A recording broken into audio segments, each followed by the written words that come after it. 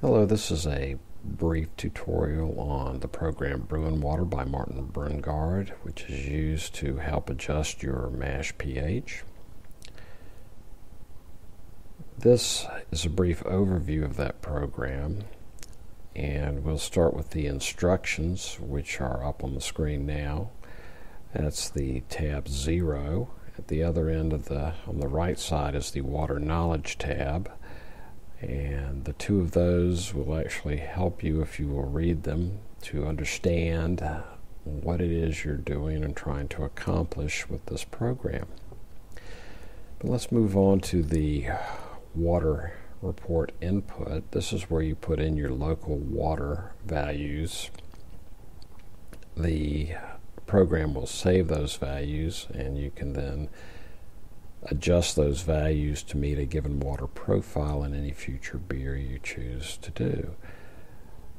In each of the cells there is a red arrow, and in those red arrows he has a lot of information that I would encourage you to read, particularly if the cell is red or there's something you don't understand about the values. He has a lot of information in here that can help explain that to you. We'll now move to the Sparge Acidification tab. This tab actually helps you to determine whether or not you need to acidify your sparge water.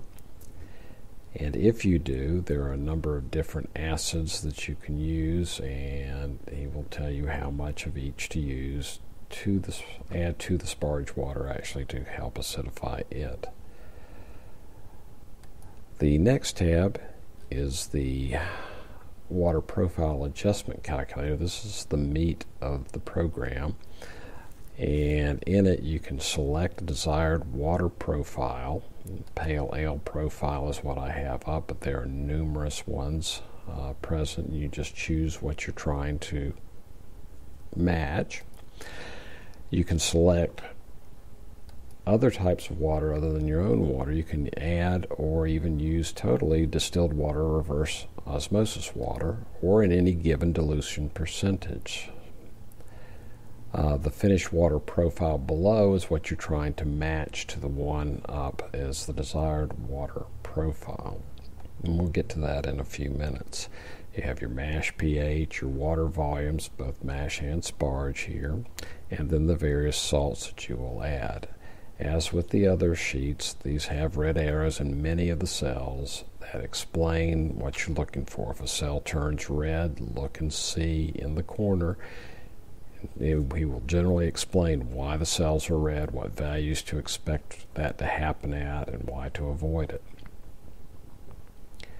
All right, let's move to the mash acidification page. This is where you input your grain bill.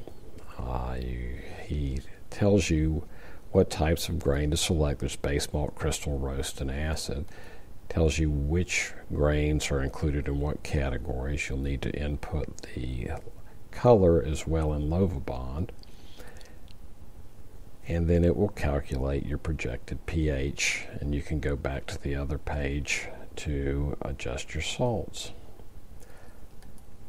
Next page is the adjustment summary. And on this page you can actually highlight the adjustment summary. In the print area up here, select set print area, and then you can print this area and use it to help adjust your mash salts.